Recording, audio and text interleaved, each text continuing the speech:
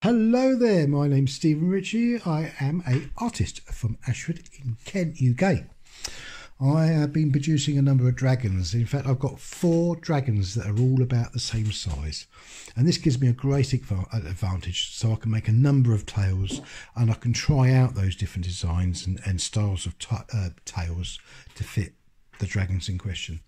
I'm also going to use some of these dragons as models for a much bigger one.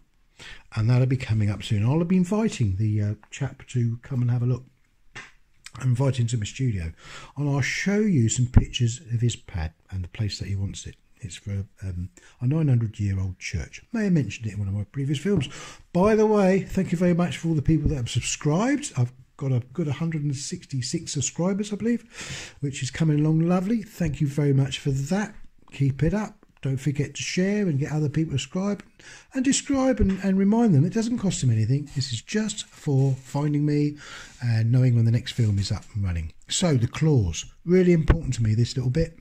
It's important because of the way they're posed. I want a claw to be digging in the wall. I want the other fingers to the claw to be looking like it's holding this thing off the wall.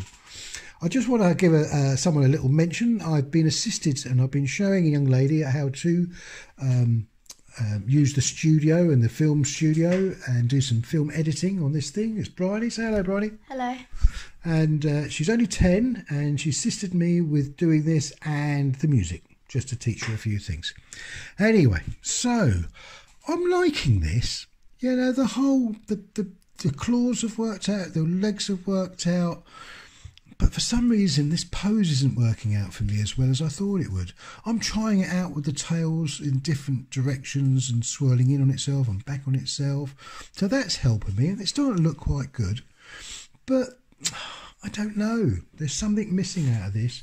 It looks like this poor thing's been splatted against the wall rather than it being sort of held up against the wall. I also wanted to get a bit of an angle on the spine work of it, so I could see the spine. One of the customers for these dragons has asked me, and I don't normally take any notice of customers when it comes to this bit, asked me to do it in a particular style. And there's a wonderful glass artist, and I forget her name right now, but she's one of the people that displays with Craft in Focus. And her style of dragon, he asked whether I could do it in that sort of style. Now, I don't normally take any notice, but I happen to like that style as well, so I agreed to it. Otherwise, I'd dig my ears and say, no, it's either my style or nowhere, but I agreed to it.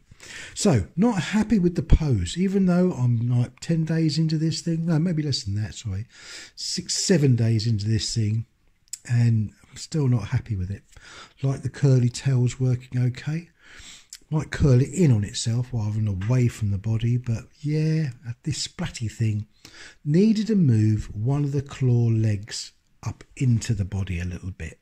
You know, and don't like going back on myself because I know it's going to take at least a full day to change that. But I bit the bullet, and after much scratching my head, and I must have spent, you just waste time, don't you, messing about, scratching your head. After much scratching my head, that's what I come up with. I think it's a much better pose. It's really working for me. It's got that claw right, and it might not be able to see the claw so well when it's on the wall. Don't know. That's what I've done. That's what I'm working. So, thank you very much for all my subscribers. Don't forget to share if you like this sort of stuff, or you know people that may like this sort of stuff. Thank you very much for listening. Stay safe, everybody. Be good. Say goodbye, Bridie. Bye. There you are. That's all you got to do when you're editing a film. And have a nice life, everyone. Ta-ta. Be good. Bye.